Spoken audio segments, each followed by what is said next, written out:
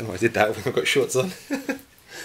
What did you do? I just pulled up my... You do that when men do that when they sit down, they like yank up their trousers so they avoid getting like bulging knees. But I just did it out of habit. That must be really irritating. I got my sexy legs out. Got my Irish legs out today. I've got my sexy bun thing going on. Could my legs look any more Irish than that? No. They really couldn't, could they? No. They look like Brian McFadden's legs.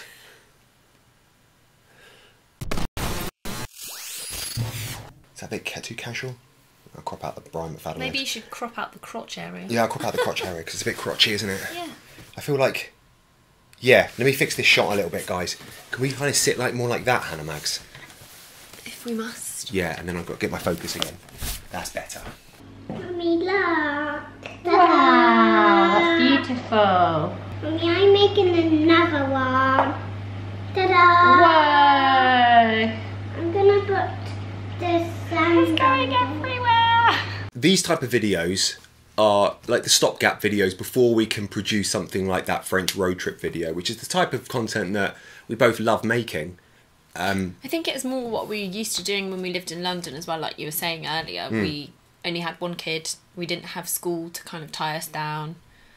We had lots of stuff to explore, so it was kind of different then. Yeah, it was, you're totally right. And I think the London vlogs were more like outwardly facing, and now they're more introspective, I suppose, which is a different style. But I think like the road trip video was exactly the type of stuff that we love making. We just obviously can't do that every week. So here comes Stef's justifying of whatever a crisis it is this week that you're having over the vlog. I've got a really itchy nose, but I feel like everyone's gonna think I'm like taking cocaine or something. I keep itching, like doing that like thing. Just itch it normally. Sit. Good boy.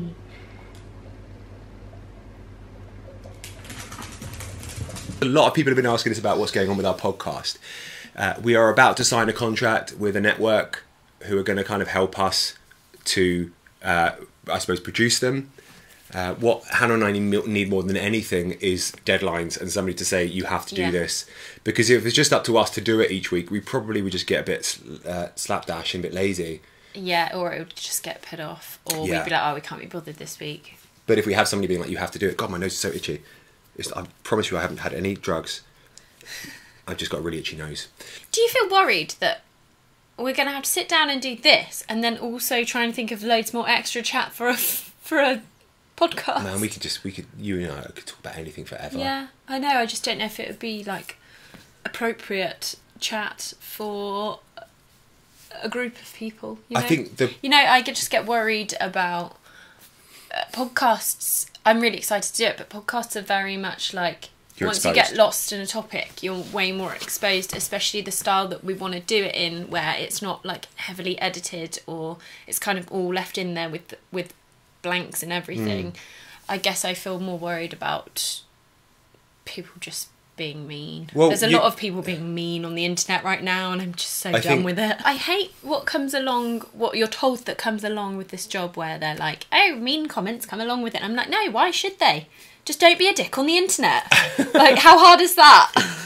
When you think about typing something that's a bit dickish, just step away from the keyboard. I don't know, I just think those people are a byproduct of other things that have happened. Yeah. So we got to do. Let's not go into that. That's a whole nother conversation. Hey, we can do a podcast on that. But I think if we did do a podcast about that, we could talk about that for half an hour, 40 minutes, where we could really go on here. We've got an interesting subject there. Yeah. That can be episode 2. This is a condensed version, I guess, of what that's going to be. And this is also like more textured. Here we have more of everything. So we have more vlog footage, we have like feature pieces, we have montages, we have all the stuff that we have been doing over the years merged into this kind of hybrid version of a video. I haven't seen it done before, so I'm interested to try it, because I'm not emulating anybody. I'm kind of we're carving our own little unique space here.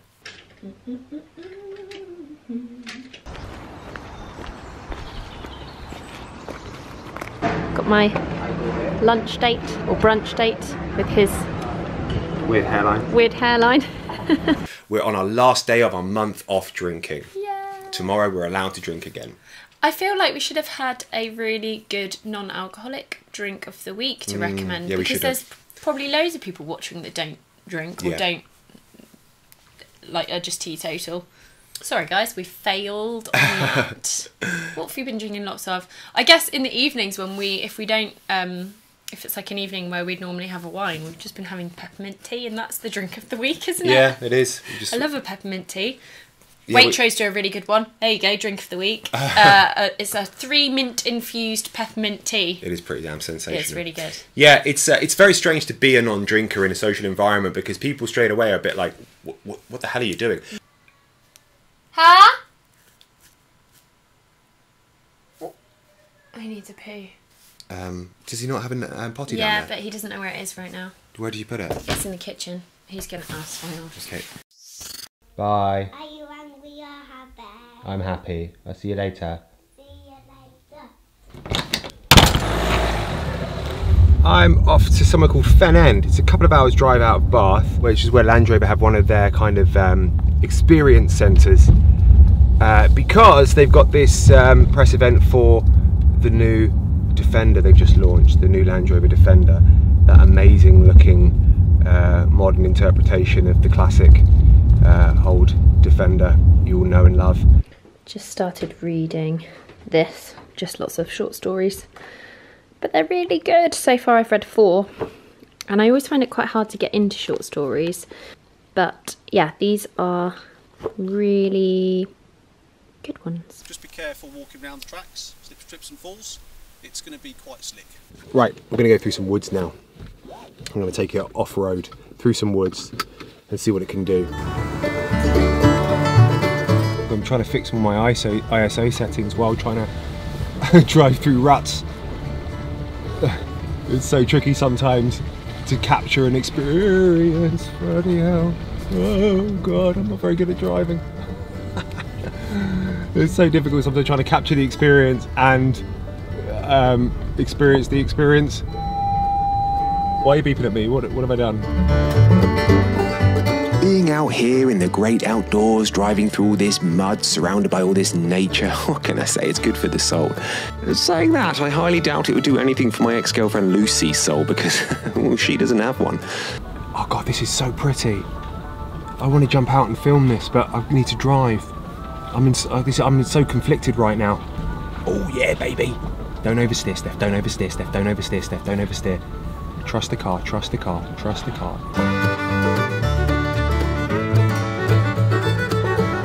I really want this car. I wonder what they would do if I just drove off in it. You know, I'd say thinking about it, a Land Rover Defender is the polar opposite of my ex Lucy, because a Land Rover Defender doesn't have a bloated sense of self-importance and split ends. A Land Rover Defender won't laugh at their partner when they suggest roleplay for the first time where he's the woman and she's an angry scaffolder who needs to get paid somehow. And a Land Rover Defender won't walk away from an argument when deep down it knows it's wrong, making me follow it up 3 escalators to the top of Kingston Bethnal Centre before crying tears of shame, screaming, "Okay, you fucking win. I'm sorry. Are you happy now?" "You're right, Lucy. I did win." And most importantly, a Land Rover Defender doesn't need to block me on Instagram. Pathetic. Oh, and by the way, where's your black square? Where's that gone? I'm so glad I'm over you. I'm finished. That was such a fun day. That was so much fun.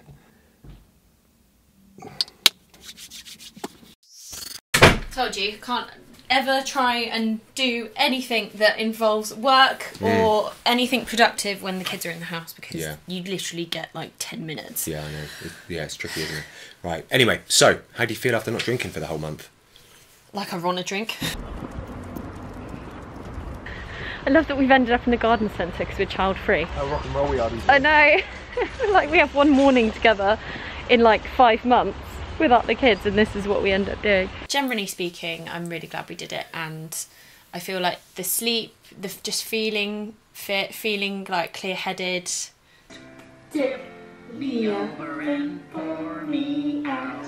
The older you get, the longer your hangovers last. My hangovers now are 2-day-long hangovers. Sometimes they can stretch to 3 if it's been a heavy evening. So that's and that's 2 or 3 days. Yeah, if it's been a really heavy one, that's a 2 or 3 days of being unproductive, feeling ill, not able to really do anything, unmotivated. I can't deal with it anymore. So it's good to take a break from it because you realise how great you feel when you don't drink all the time. Yeah, it's funny though because I think I may be wrong, but like generally speaking in England, there's quite a big drinking culture. Oh, it's huge, yeah. And I think particularly coming from living in London, the drinking culture there is huge. Like it's woven into like socialising. So if you go into a social situation and you're not drinking, people find it really strange. Yeah. I mean, obviously there's other things you can do with people that don't involve going for a drink, but generally that's like... You do feel a bit like the boring one out as well. You're like, oh, I'm the boring sober one. Yeah. Because everyone wants to be around other drunk people, because the more drunk you get and the more you let loose, you don't want other people sober people judging you who are sober, because you're obviously loosened up loads and you're saying loads of stuff that you would probably never normally say. And then you've got somebody there remembering it all and taking mental notes. You're like, no, go away, sober person. I don't feel like that though, as a sober person. Oh, good, I do. Like at a party, being sober, I'm like, I feel like I'm better company than I am if I'm drunk. Because if I'm drunk, like, quite often I can't react quick enough, or do you know what I mean? Like I just feel more together and like I can have a better conversation with people. Anyway, what's your drink of choice going to be when we start drinking again tomorrow? Margarita? Oh, that's a strong drink of choice to go back to. I was thinking French wine that we brought back from our trip. Let's do the French wine we brought back from our trip. Yeah, just a nice glass of red in the evening when the kids are in bed. My challenge now is going to be 2 months of drinking, 1 month off. 2 months of drinking, 1 month off. I'm going to see if I can do that. That's going to be my new thing. I did try another challenge recently. I tried to do over 4,000 kettlebell swings a month.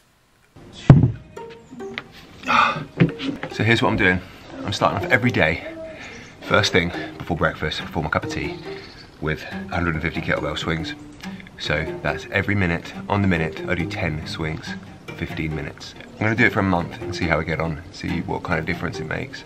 So my goal is 4,500 swings, split over 30 days, so 150 swings a day, every day. You may be wondering why I'm bothering with this shit. It's a good question. I don't fucking know, it seemed like a good idea at the time. I didn't do too well. I got about a week into it, and then I didn't do it one day, and so I was going to catch up the next day, but I forgot to catch up, and then I had 3 days to catch up, and now I've just kind of given it up. I got a week in. I did a week. In your defence, because you're doing it at home, and the weather has been awful, and when Stef and I work out from home, we do it on the decking in our garden, and it's just not very nice doing it when it's pouring of rain or if it's really windy. When it's not nice weather, we just don't work out. Because otherwise you're just doing it in the kitchen. It's the same. Yeah, and then you're like doing kettlebell swings in a dirty kitchen in the evening, and you're like, why am I doing this in the evening? Stef's just working out on the decking outside. Everybody's joining in. So cute. You doing some dips, Roo? Oh my god, I love his version. It's good, isn't it? You're very good at that. Good boy.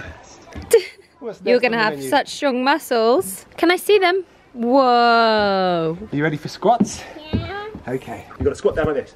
1. That's it. Oh. 2.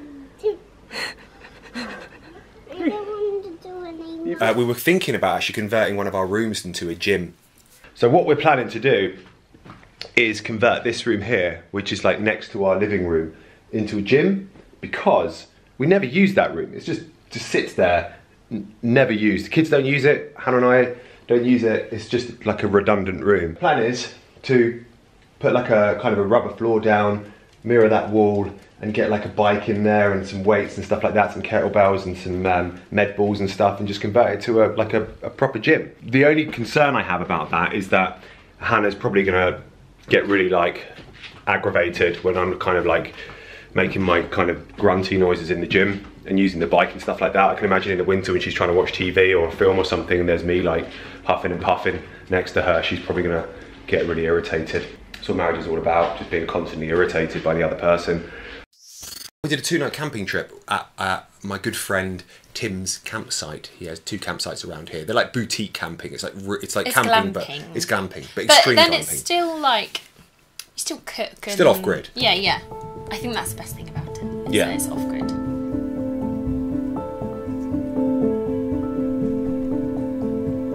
Farm camp is run by my good friend Tim, and it's a sort of like eco-friendly camping experience, but without all the brutal parts of camping. So it's like luxury camping, glamping they call it.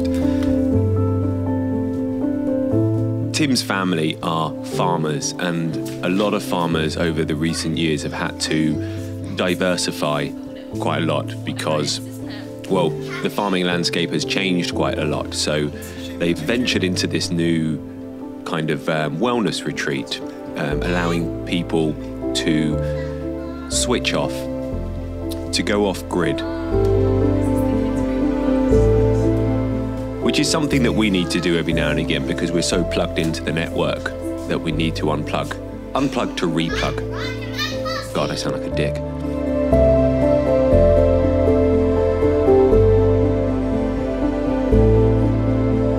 We've just arrived at our farm camp location for our camping night, although I would say this is like camping with style. This is how you want to do it. Check this out. So this is the lounge area. There's even a rocking horse for the kids and a sofa. This is our bedroom for the night. How cute is that? And then the door leads out through here onto the decking, and then you've got this whole area out here, a little pizza oven, fire pit, somewhere to eat later on tonight, and look at that, you're just in the woods. And then in here is the kiddies' room. So you've got their little beds, and they've even got a little fire in there. Anyway, Tim has 2 campsites. This is their new one that they've just taken over and are running now. And we've just come for a couple of nights to check it out and to explore some of the woodland.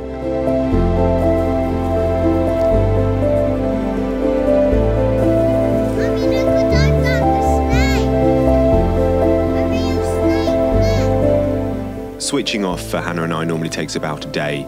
We start off with shakes and violent mood swings before we learn how not to look at our phones and check Instagram and get outraged on Twitter.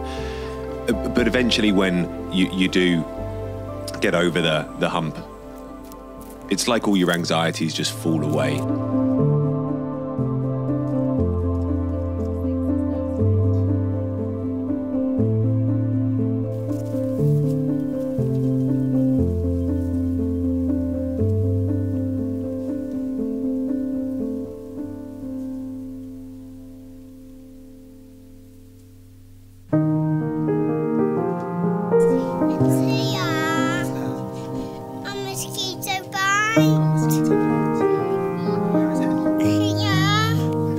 Shut your eyes.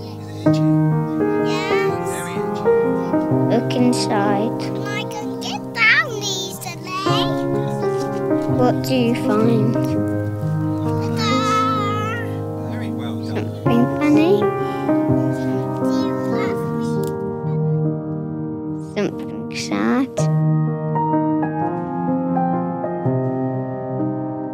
Something beautiful, mysterious, mad? Open your ears. Listen well. A word or a phrase begins this well. Catch its rhythm. Hold its sound. Roll it round. Does it please you? Does it tease you? Does it ask to grow and spread?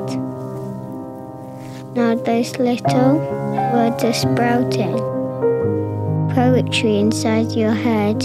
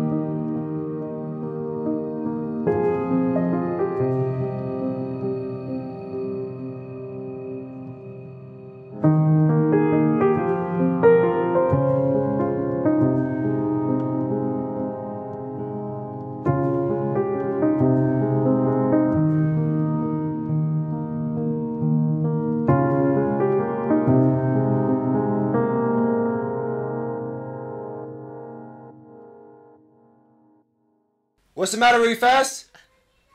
He can't get through the stairs. Can you ask Grayson to help you? It's easier if you just go and do it, Steph, trust me. Trust me, it's easier if you just do it. Sorry guys, this is so difficult to do anything with children in the house. It's like next to impossible. I told you he won't help him. Oh man, honestly, it's like I know, tell me about it. That's lovely. And then should we do the downward dog again? Yeah. Come on then. Dorothy, move out. Georgie is in the way, isn't he? Move out the way. He likes putting his foot in the air.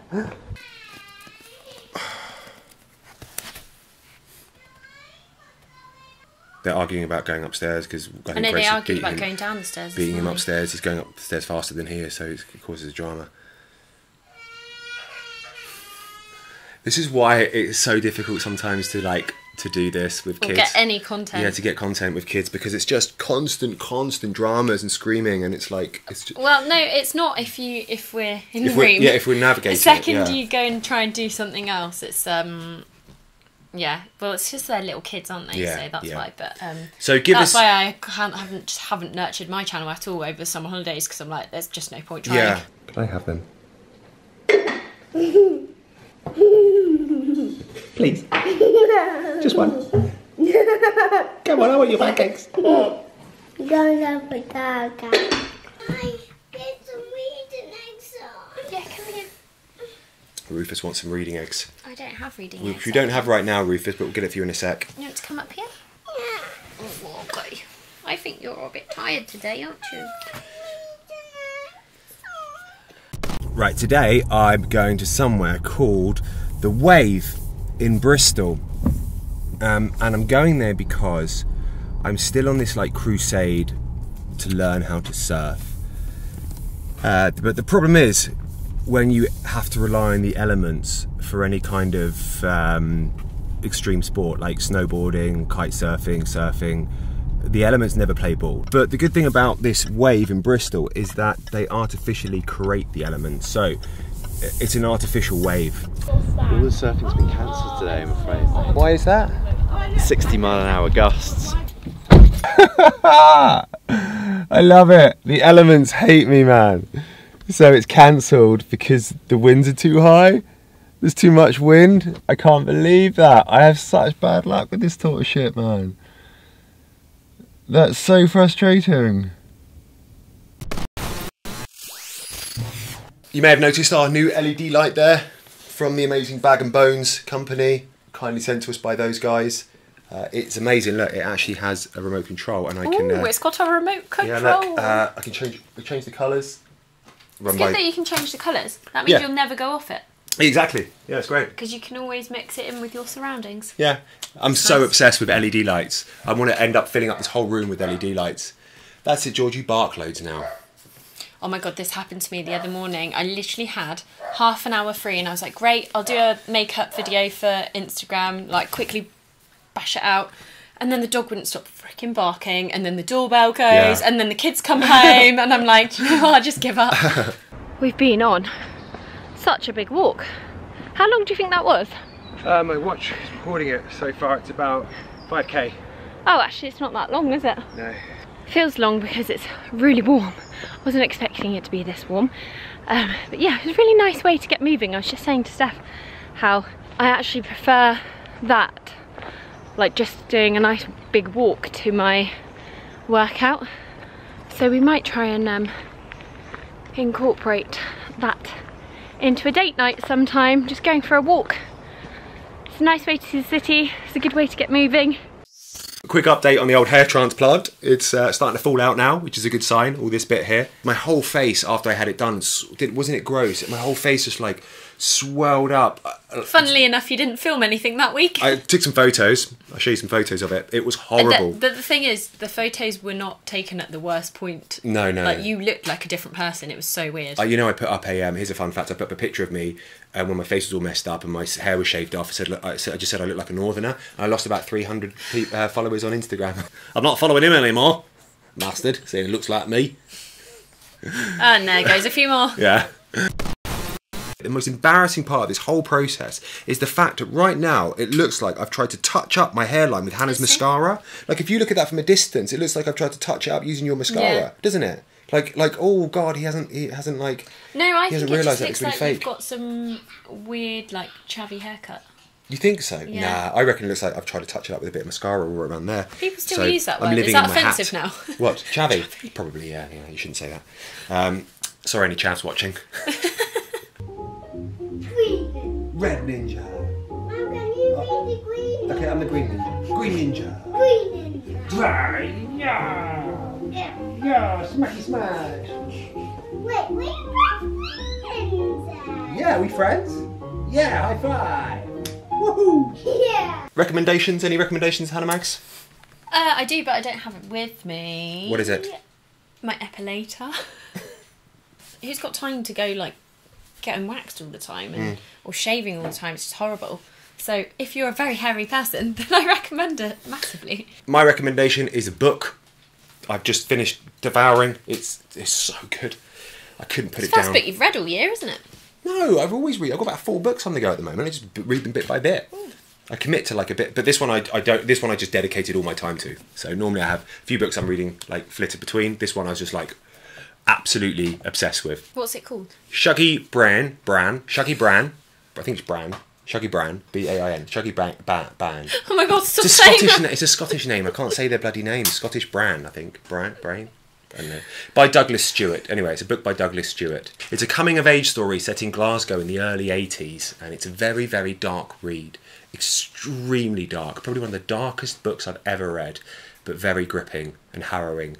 Highly recommend it. Not really a holiday read. Like you wouldn't want to take that out to a beach trip to Fanaraki or something.